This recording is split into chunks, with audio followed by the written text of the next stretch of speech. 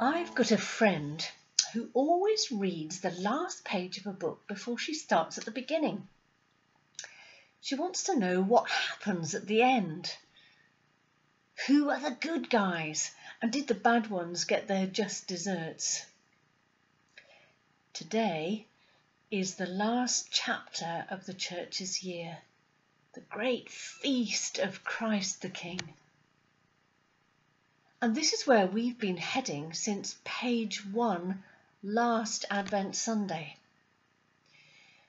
In today's Gospel from St. Matthew, Jesus, the great storyteller, is going to bring the curtain down on the nations.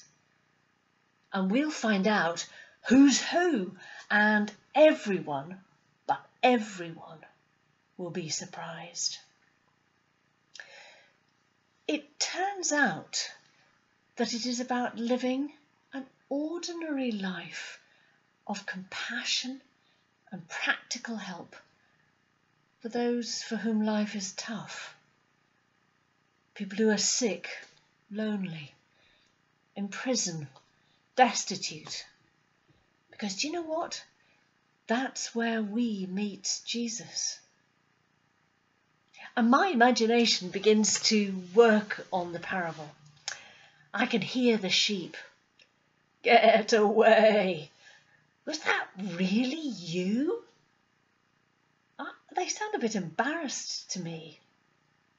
But the others, the goats, are also startled. Startled because they've lost the plot. I can hear them. If only we'd known it was you, we'd have done something about it.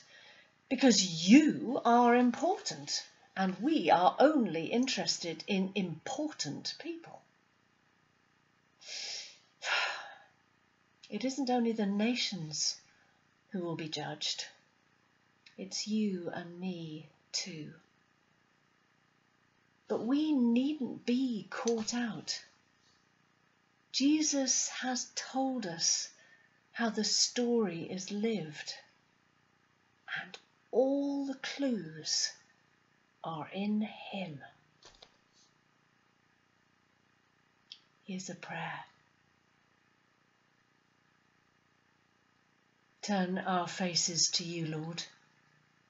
Have mercy on us, and open our eyes so that we may see you and serve you in those most hard-pressed, and find ourselves surprised by your kingdom. Amen.